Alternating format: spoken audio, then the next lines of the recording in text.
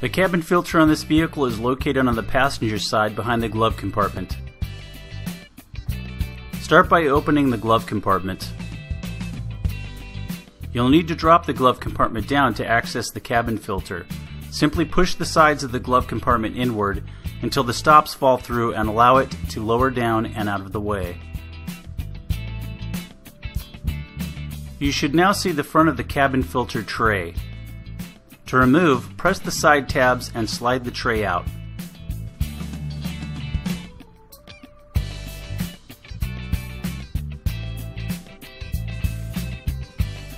You can see here that the cabin filter really does its job. Remove the old filter and replace with a new one, making sure that the airflow arrow is pointing in the direction the cabin filter manufacturer specifies.